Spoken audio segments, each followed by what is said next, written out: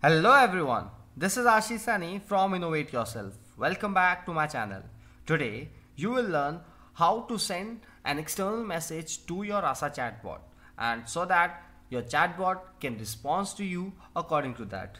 Now you must be thinking, if we are going to send the message, or let's say we are going to send the input message to your Rasa chatbot and your chatbot is going to give you the response or reply according to that, then what is the difference of sending the message to your Rasa chatbot externally, right?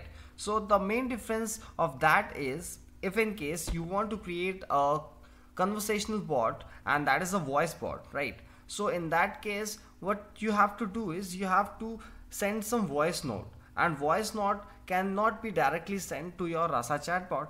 So for that, what you have to do is you must know how to send the messages to your Rasa chatbot externally, so that if in case you're getting some voice as an input value, so that you can convert that voice into the textual form, and that textual form will be directly, or let's say indirectly, sent to your Rasa chatbot, and that will be the main part. And with respect to that, your Rasa chatbot will give you the output, right? So this is the main reason why we are going to use the Rasa chatbot and to send the input messages externally.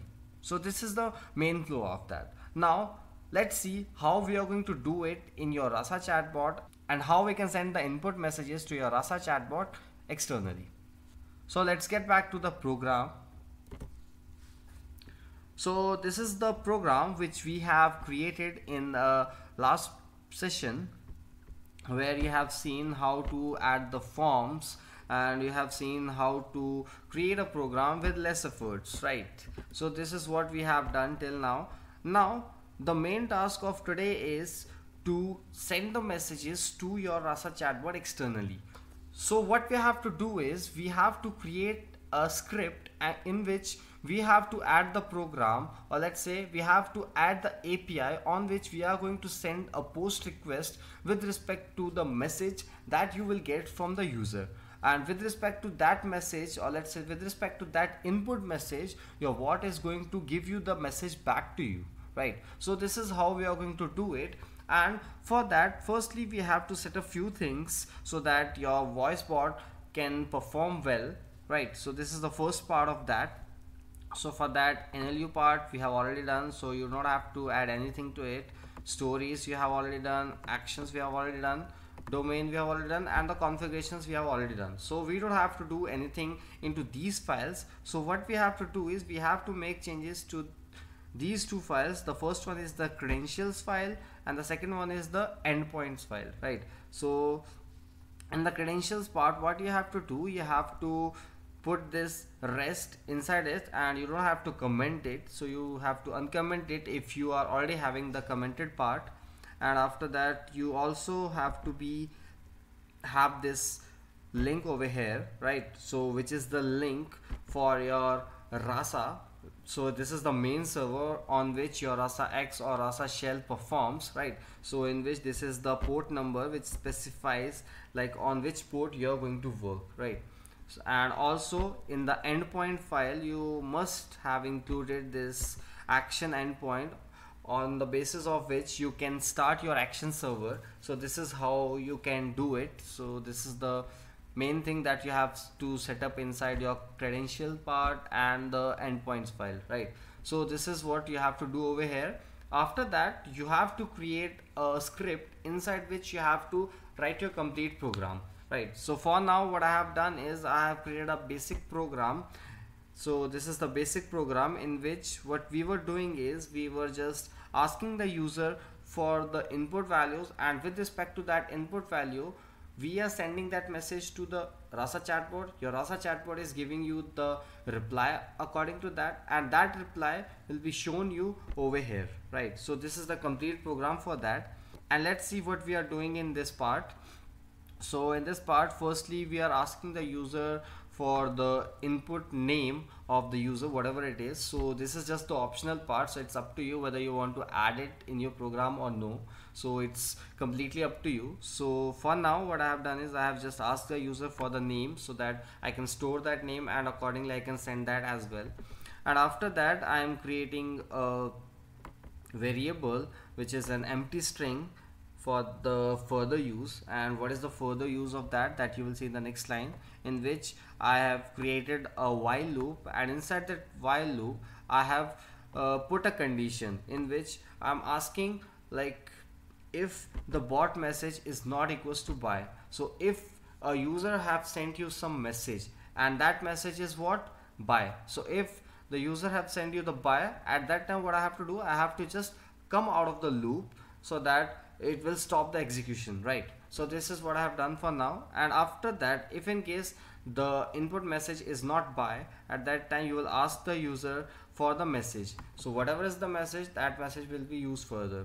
So after that, I'm just using this link. So this is the API which I have set up over here, and that is the API for your local host. With respect to that, we are going to request a post request, right? So we are just sending a post request on this particular link, so that when I'm going to send some message, so I'm sending the message in the form of JSON, in which firstly I have sent the sender. So who is the sender? So whatever is the name, I will send it over here. With respect to that, whatever is the message, so this is the message. With respect to that, your chatbot will give you the response, right? So this is the complete message which I am sending to this particular API, right? So with respect to this API, I am doing the post request. So post request means I'm sending some message and your API will give me some message back, right? So when you will get the message back, it will create an instance, and that instance will be stored inside your variable, that is R, right? So it has created an instance, so that means if you will print like R, at that time you will not get the output. Instead, you have to call the functions from that, and accordingly you will be able to display the messages. Like here what I have done, I have created a loop which is a for loop, and I have used r.json, so it has converted the data into the JSON format. And with respect to that JSON format, I am just separating out my text part, because it's not necessary or compulsory like your chatbot can only pass you or only give the response with respect to the text part. It can also give you the link to your images, to any other things whatever your chatbot can hold, right? So in my case, I'm creating a conversational bot which is a voice bot, so I only need the textual part. So that's why I'm just separating out that part. So I have this part over here, and with respect to that, I'm just printing this part over here, right? So whenever I will send like hi, with respect to that, that hi will be sent to this link, and this link will give you the output of the Rasa chatbot, and that message will be printed over here, right? So this is the complete flow of that. Now I am done with the code. Now I have to see like whether my chatbot is working fine from the external source or no. So for that, you have to go to the terminal. So this is my terminal, and inside this terminal I'm already inside my project directory, and also my environment is activated. So for that, what I have to do is, I don't have to call the Rasa X or Rasa shell this time. So this time I have to create a new command over here, and that command I have already over here. So just copy this and paste it over here. So in here what I'm doing is I'm just running my Rasa. So for that I have written the command Rasa run, and after that my first argument is -m, and inside which I am passing the models. So models is my directory inside which you are having the multiple models with you, but it will not pick all of it. Instead it will pick the latest one. So whatever is the latest model that you have trained, that will be picked over here. And after that I am sending the endpoints. So this is the endpoint file, and this is the path for that. So that path will be here, right? So with respect to that, it will take care of your action file. So action server will be started with respect to that. And after that I'm specifying on which port my Rasa X or Rasa shell is working. So I have specified that port, that is 5002, and here you can see in the credentials file you have the link for your Rasa X right? So that is also running on 5002. So this is the main thing which you have to specify. And if in case you are not using your Rasa X or Rasa shell on this particular port, at that time you can change it, and with respect to that changed port you have to mention it. So if in case you are having, this is 5003, then you have to set it as 5003. So this is what you have to do here. And the last one is the credentials, in which you have to specify the path of your credentials file, right? So this is the complete command using which you can run your own script that can be used to run your Rasa shell, or let's say to run your Rasa chatbot from any external source, right? So this is how you can do it. Now just press enter, then it will run your Rasa chatbot, right? So this is how it's gonna do. So your Rasa shell is working fine now.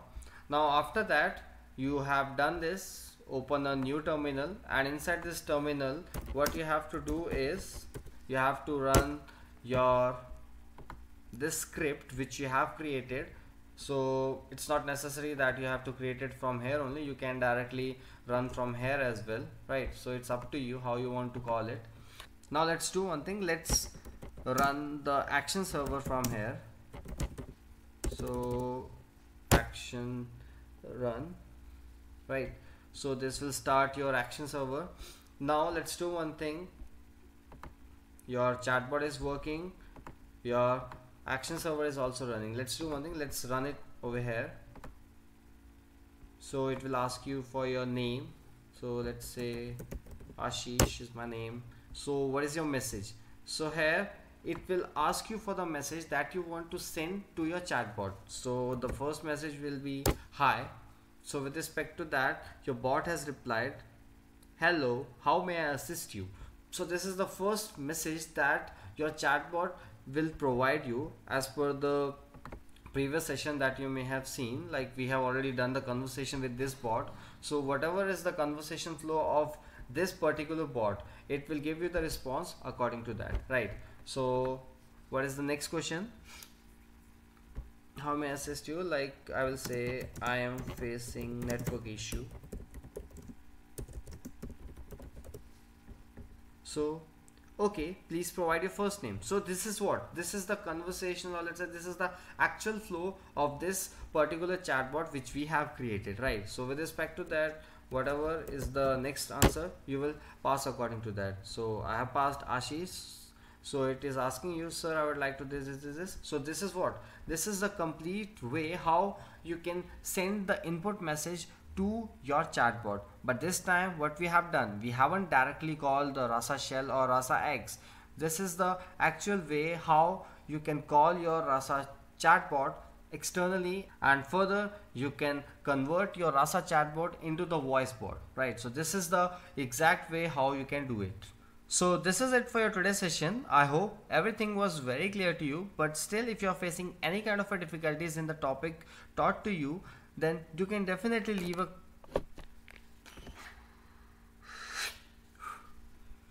So this is it for your today's session. I hope everything was very clear to you, but still if you're having any kind of difficulties understanding the topic, then you can definitely leave a comment below in the comment section.